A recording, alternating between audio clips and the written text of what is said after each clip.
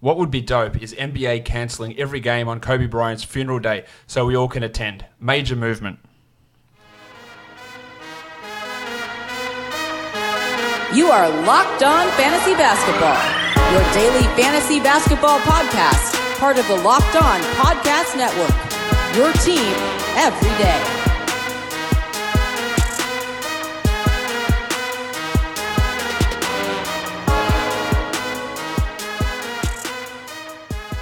Hello and welcome to the Locked On Fantasy Basketball podcast brought to you by Basketball Monster. My name is Josh Lloyd and I am the lead fantasy analyst at basketballmonster.com and at Yahoo Sports Australia. And you can find me on Twitter as always at redrock_bball and on Instagram at Locked On Fantasy Basketball. Today we are recapping Monday's games. Michael Bolton. Let's get to it. Let's get to it indeed. A little bit of different show than usual. Only recapping Monday's games. No preview of Tuesday's action. That's because it is my birthday. Actually, tomorrow it's my birthday. But today for my birthday, my son and myself, we spent the day together. We went out. We rode on water slides, so that was awesome. And you've seen I've had plenty of birthday celebrations already. Went out for a couple of dinners on the weekend, but got a family dinner tonight. So went out water slides all day. Came home. Quick recap podcast here. And then back out for another dinner later on tonight. So that is why the show is truncated today. Tomorrow we'll be back to normal for the usual format of the program. So let's talk about those games now from Monday's action. And the first one of those we look at is the Cavs getting a big win over the Detroit Pistons. They win the game 115-100. Kevin Love, 20 points with 7 rebounds and 6 triples in only 24 minutes. Minutes were down in this one, so again, it's really hard to judge what the hell is happening with Larry Nance. 24 minutes overall, 10 and 5, 2 blocks and a steal. Really, really good. And he got the 24 minutes that he needs. But it wasn't trending that way in the first half. 24 minutes only for Love, 26 minutes for Tristan Thompson, and that enabled those minutes to come up for Nance. Still a guy that we hold, but if it's a game where those guys aren't playing 25 minutes, where does he fit in? That's the real question mark, I guess. Colin Sexton had 23, 3 and 5. Pretty strong night for him, while Darius Garland continues his struggles. 6 points in only 25 minutes, 4 assists, no other numbers. I still believe in him as a 12-team hold, but again, if you're really struggling and you need instant production, then move on, because his upside is not super, super high. It was great to see Kevin Porter back, 9 points in 16 minutes. He had 3 steals and a block. I think he will be a 12-team league guy at some point this season. He's far from a must-add at this point, but he is a guy that I think is going to have some value. While Tristan Thompson had 17 and 11 in his 26 minutes on the court. For the Pistons, Andre Drummond, 15 and 8, 3 steals and 2 blocks. That's basically just what he does. Reggie Jackson, another strong scoring night. His usage is absolutely through the roof at the moment. 16 points in 25 minutes. Not much else. Now, he's never been a high assist guy. He's never been a high steals guy. He's never been a good shooting guy. He's never been this high of a usage player. More of a 22 to 24, where he's like doing 30% at the moment. So I think there is some room for drop-off. As a point streamer, no worries. Christian Wood, the concerns again there, 8 points in 20 minutes. Not enough minutes to be a must-roster guy, but let's just hold until the deadline. While Svi Mikhailuk did what he does, hit 3 threes, and that is all you look for from him. The Shark, Bruce Brown, played 26 minutes. Baby Shark, 8 points with 6 assists and a block on 3 of 3 shooting. There was no Derrick Rose in this one, so that again skews things a little bit, but the fact that Derrick Rose missed this one due to a knee injury is somewhat of a concern given his history with his knees. Brown can be a 12-team league guy, but a Brown, Kennard, Jackson, Rose combination means there's not enough minutes for those guys to go around. And it would be really interesting to see how they distribute that playing time. Doumbouya, minutes, he went back up. 8 points in 35 minutes there for Sekou. He had 2 blocks. He's probably still more of a 14-team league player at this point in time. Let's go to the next game. It is the Miami Heat. They beat the Orlando Magic comfortably, 113-92. For the Magic, it wasn't Mo Bamba getting the bulk of the minutes. It was Nikola Vucevic who played 33.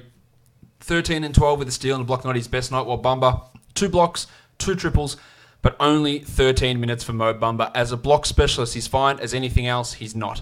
Fultz had been a little bit down lately, but 12, 4, and 7 with 2 steals gets it done. While Aaron Gordon completely middling once again. 13 and 7 in 34 minutes. He is not a must-roster player, in my opinion. Kem Birch started, Wezawundu played 15 minutes off the bench, and Terrence Ross did Terrence Ross things. And by that, I mean he shot 14 times and only scored 11 points, but he did deliver the 3 triples, and that's what you want him for, to hit some threes, hopefully get some points, and be better than a 29% shooter.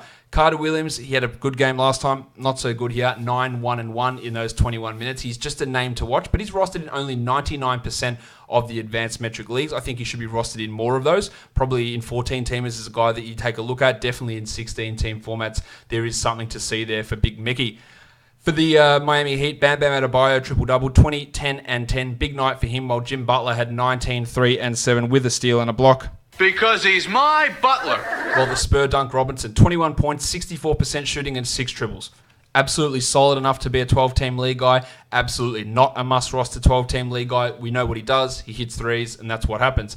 Kendrick Nunn's still out with that Achilles issue, as was Justice Winslow. So we got another start from Tyler Hero, who had 13 and 4 and a weird 3 blocks as well. More of just a deeper league option. While Kelly Olynyk is back in the rotation, don't know how long he's going to remain there. But 25 minutes for Olynyk, 8 and 3 with 3 blocks. Seems to be replacing Nunn. And when they lose an offensive option, he came in when Hero got hurt, then Hero came back in, and then Nunn got hurt.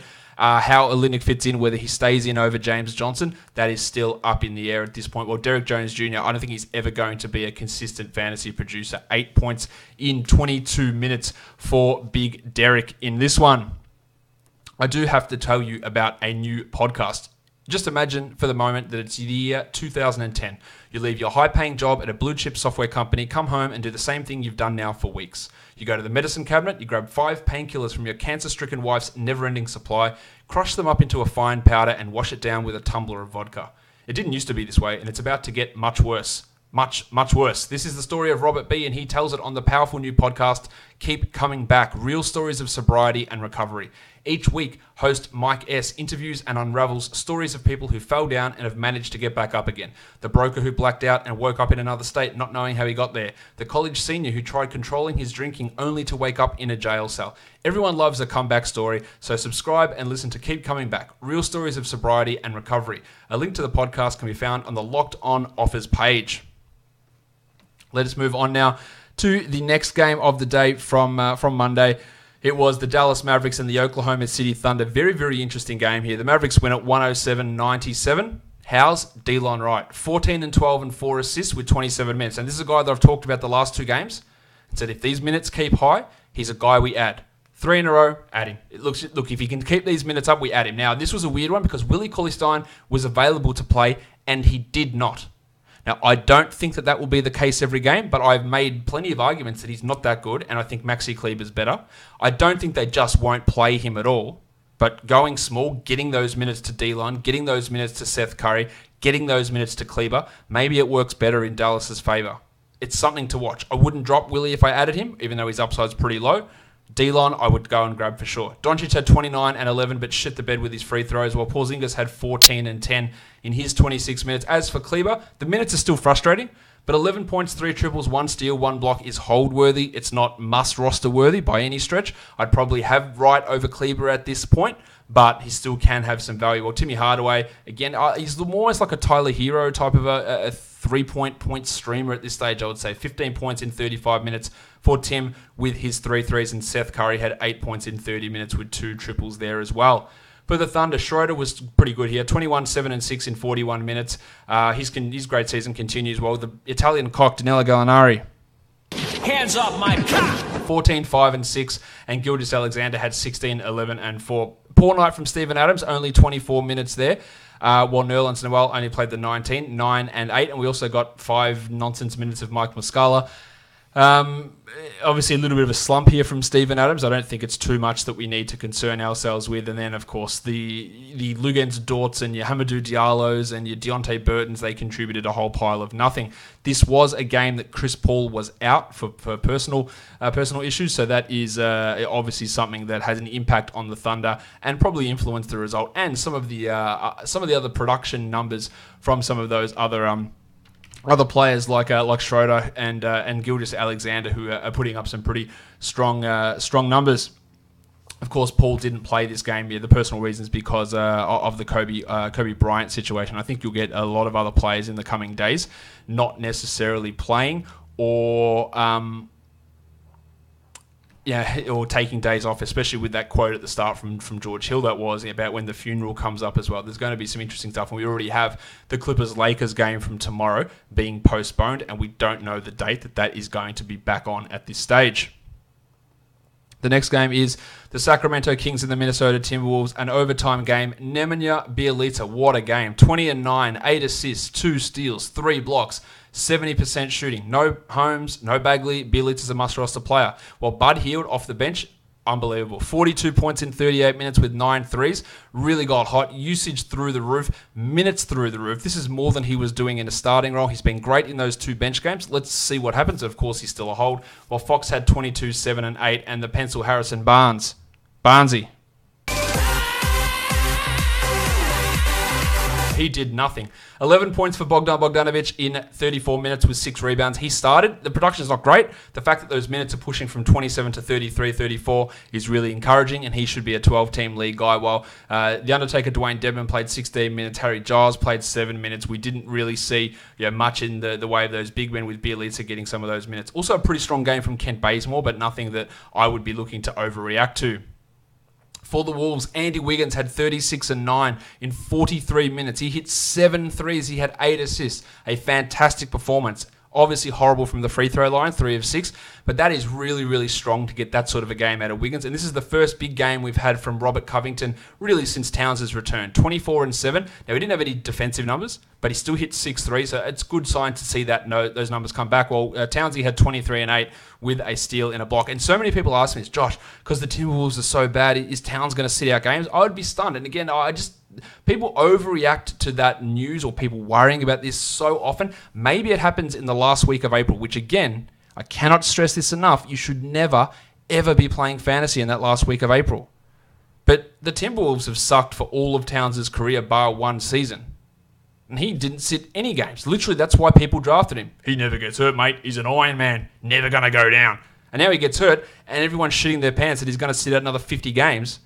Maybe he misses a game, and maybe I'm wrong. But that idea is consistently overblown. He's got a track record of never doing it.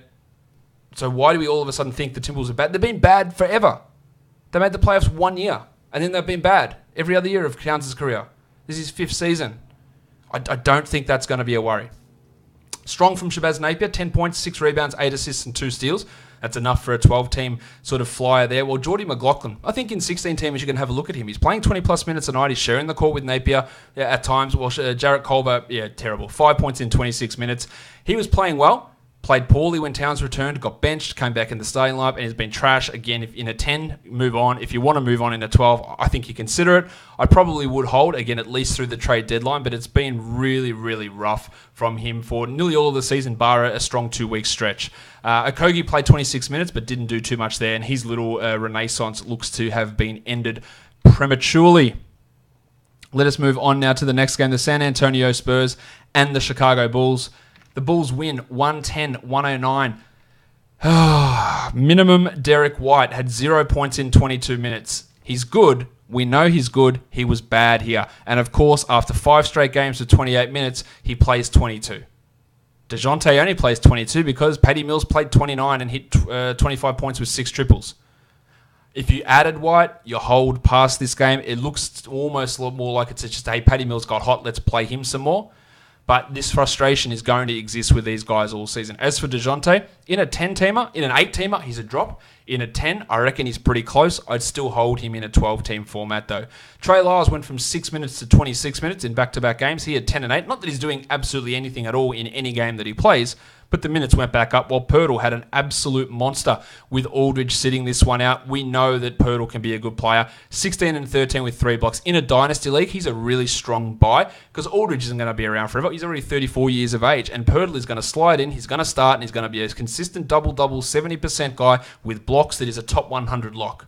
DeRozan had a big 36 and 10 night as well. Not much in the peripherals outside of rebounds, but still, that's a really good night from DeMar DeRozan. For the Bulls, Chris Dunn, really good again. 8 assists, 3 steals and a block. Should be a 12-team league guy. While Luke Cornett, out of nowhere, off the top rope, 31 minutes, 12 and 9, 2 triples, a steal and a block. Look at his recent games and his minutes. They've been really, really low, but they decided to bump them really up high in this one, so that's hard to trust. While Thad Young can't get anything exciting happening. He's more of a 14-team league guy than anything. 13 and 9 for him in those 29 minutes, while Zach LaVine 23 and 6, and Satoransky 13, 3 and 6 is pretty solid there. The Hammer Denzel Valentine had 16 and 4 with 4 triples in 19 minutes. Whether they continue to play him over someone like Ryan Archie-Jacquino, which they 125 million% should, remains to be seen. But he was quite good in this one. I'd like to see what he could do if he gets this sort of a role, again, as he should. And then we'll see how the Bulls were worked out. But that would still just only be a deeper league one. But in a 18-team league scenario, I'd take a look at the Hammer and see if he can provide anything for your squad in that scenario. Now we move on to the last game of the night, the Houston Rockets and the Utah Jazz. The Rockets get the win, undermanned, on the road. A huge win for them, 126-117. No Clint Capella, no Russell Westbrook, and no James Harden. They started PJ Tucker at center. He played 32 minutes and had 9 and 10 with 5 assists, but it was Eric Gordon who went bananas. And we talked about this on yesterday's show, that he's going to put up big numbers when those guys are out. 50 points, 6 triples, 6 rebounds, 2 steals, and 1 block. And look at his recent production with guys sideline, how well he does.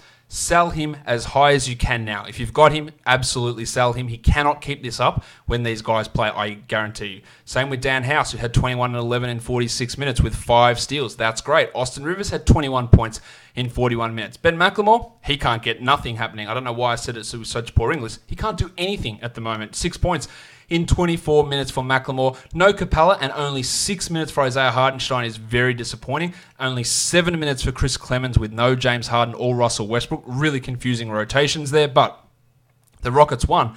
So it is really hard to criticize the overall outcome. For the Jazz, the Donovan Mitchell. He's Don. He's good. 36 points with 4 assists and 3 steals, and Bojan Bogdanovic had 30 points with 7 triples. Good games from both of those guys. Well, Gobert finally slowed down a bit. 12 and 14 with 2 blocks and 60% shooting. It's not a complete slowdown, but it's nowhere near as good as he had been. While Jingle and Joe, 7, 2, and 6, and another poor Mike Conley game, but 10, 3, and 4. That's not great, of course, but 25 minutes, that's the encouraging sign there for Conley.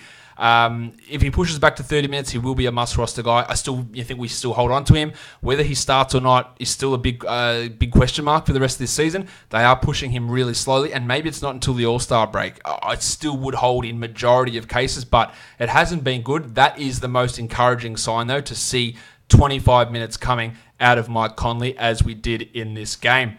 Guys, as I said, this is only a short podcast, so I'm going to wrap it up there. Make sure you are subscribed. Apple Podcasts, Google Podcasts, Stitcher, Spotify, YouTube. Leave a comment down below. Give it a thumbs up. Leave a 5-star rating and a review, guys. We are done here. Thank you so much for listening, everyone. See ya.